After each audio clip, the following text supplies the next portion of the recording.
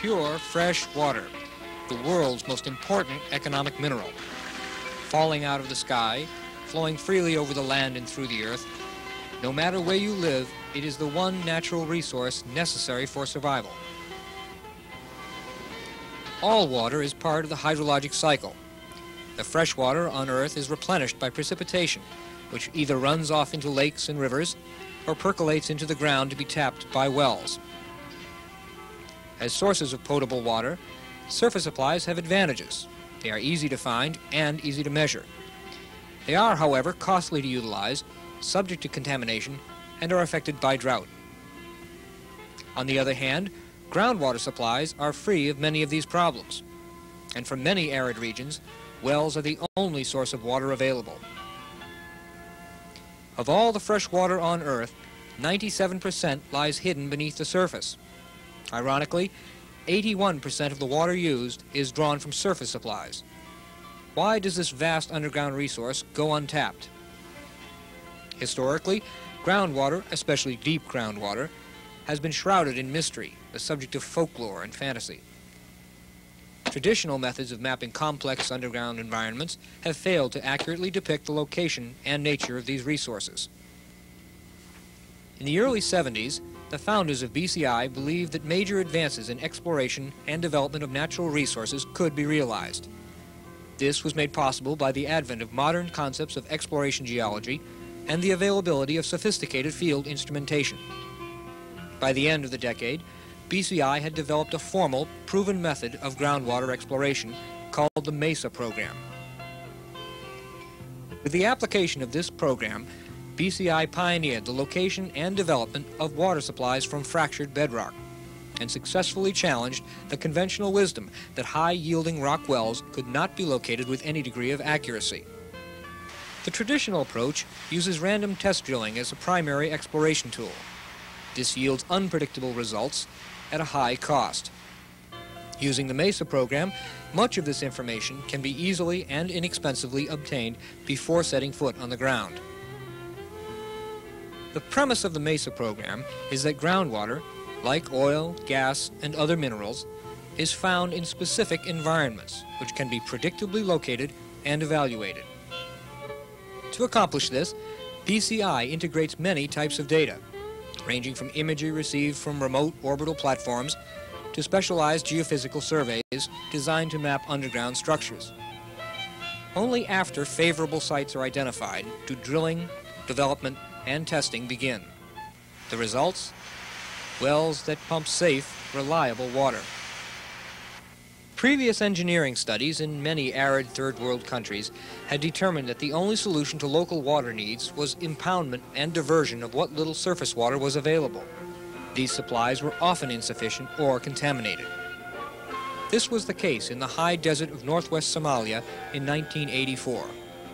BCI was asked to locate wells within this 14,000 square mile area, home to several thousand Ethiopian refugees. This region had been thoroughly examined for decades by scientists from the United States and many other nations with few tangible results.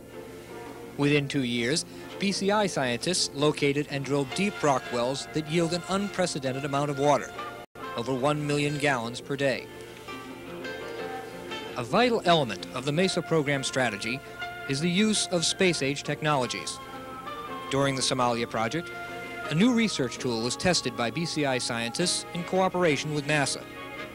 This instrument, called the Large Format Camera, was carried aboard the space shuttle in 1984, and the resulting photographs enabled BCI exploration teams to quickly identify and evaluate previously unmapped and remote areas of the Somali desert. In this case, the site of the new regional capital city of Baki.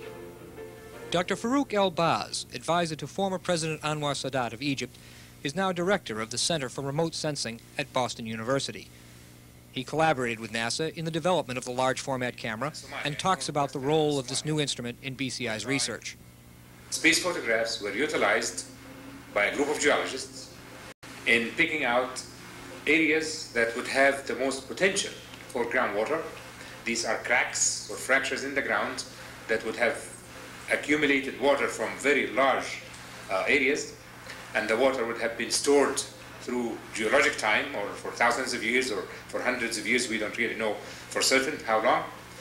These water reservoirs, so to speak, can be pumped, can be used as a source for fresh water. And today we witness an area in this part of Somalia that has now produced, through wells drilled during 1986, somewhere near 1 million gallons of fresh water a day. That is a vast amount of fresh water that definitely can change the lives of many in this part of the arid world. While the need for water is apparent in arid climates, the same problems can occur anywhere. In New England, BCI has compiled an unparalleled track record. This underground camera is being lowered into a bedrock well drilled in Seabrook, New Hampshire, where numerous consultants had searched in vain for 25 years and came up dry. BCI located and developed this supply in less than a year. It contributes to more than 1.3 million gallons a day pumped from 3 wells drilled by BCI. 200,000 gallons a day flow from this fracture. These wells, along with those located by BCI in several other New England communities, continue to pump high-quality drinking water from bedrock aquifers. When the town of Putnam, Connecticut faced a major water crisis, it appeared that the only solution was to search for additional gravel wells or to augment existing surface supplies. This traditional approach was reflected in a letter sent to the town expressing concern over BCI's proposal for deep bedrock wells. BCI believed their proposal to be a practical and low-cost alternative. After considering the choices, the town opted for BCI's bedrock exploration program and was rewarded with a yield of over 1 million gallons a day from a single well. The experience of the past 14 years has enabled BCI to locate productive drill sites with confidence. In 28 of the last 29 projects completed, BCI's results exceeded the client's needs. These successes are due to the ability of the exploration team to correctly interpret data gleaned from diverse sources for diverse environments. This synthesis of man and machine is the keystone of the MESA program. So when we take that combination of using space photographs, getting a group of field geologists that know what they are doing, using space-age geophysical methods and techniques, you put all that together and you really reach a state-of-the-art group that are definitely ahead of the game. Looking for the groundwater resources, using all of these space-age techniques, is not really something that has been talked about and something that is theoretical. It is indeed a workable technology. It has been proven. It works well in arid areas, and it actually works well in humid regions. So this is something that we know works, and we have tried it, and it has been most successful.